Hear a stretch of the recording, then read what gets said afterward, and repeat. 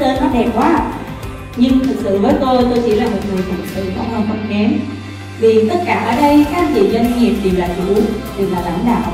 Và tôi hiện tại đang mang một cái tên chủ tịch đẹp, bởi vì BNI đặt cho một cái người dẫn đầu hỗ trợ phụng sự chapter một cái tên đẹp như vậy.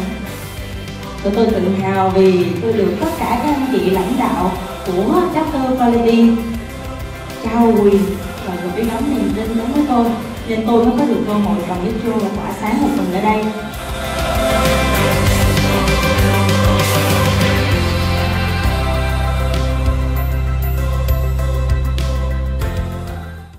Và hôm nay đến dự với BNI Quality Chapter, tôi thấy được một cái hành trình các anh chị làm và tôi cảm xúc của tôi 11 năm trước khi tôi mở từng cái chapter, 11 chapter.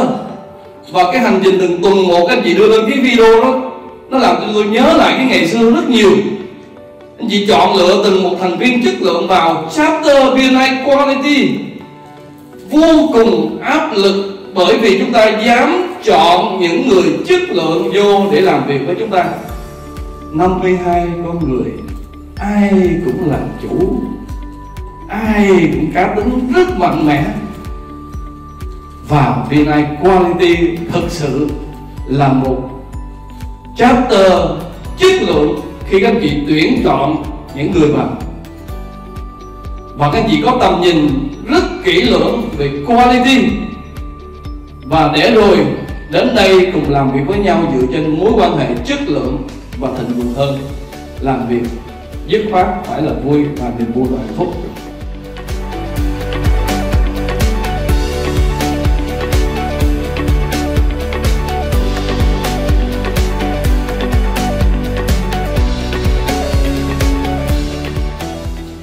Còn đối với BNI, tại sao lại gọi là referral marketing và điều đó sẽ có tác dụng như thế nào ạ? Bởi vì khi đến với BNI, chúng tôi không nhận lead về, mà chúng tôi nhận referral, nhận những mối quan hệ chất lượng về.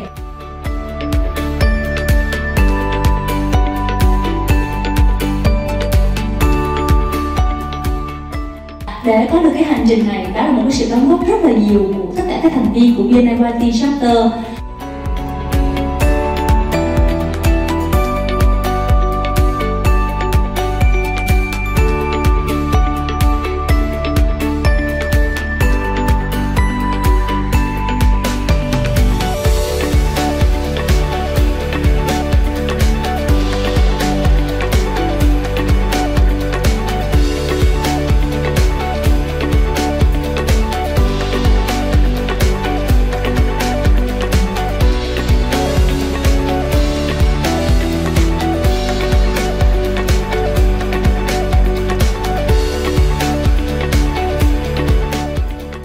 Chúng ta sẵn sàng trao những cái mối quan hệ nếu chúng ta gặp gỡ những người đồng đội, những người có được cái sự chất lượng trong việc kinh doanh của mình, cái uy tín trong kinh doanh của mình.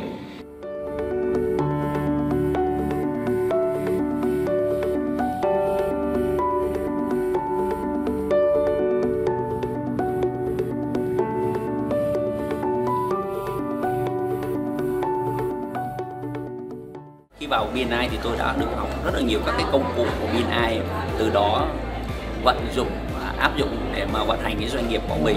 Cái lợi thứ hai mà khi tôi tham gia vào BNI đó là cái việc mà mở rộng mối quan hệ. Từ các cái mối quan hệ ở trong BNI thì tôi đã giúp tôi phát triển cái doanh nghiệp hải sản Hồng Gia như bây giờ. Và điều quan trọng là lớn nhất đối với tôi đó có lẽ là tôi đã kiếm được một người vợ rất là tuyệt vời ở trong cộng đồng BNI. Với mỗi tuần chúng tôi vượt hàng trăm cây số để gia nhập vào hệ sinh thái của BNI, thì chúng tôi nhận thấy rằng từ hệ sinh thái của BNI chúng tôi nhận được nhiều giá trị, đặc biệt giá trị về cho con người chúng ta có thể là kết nối được những cái mối quan hệ thật chất lượng, những cái hệ thống để áp dụng vào công ty của chúng tôi để phát triển thành công.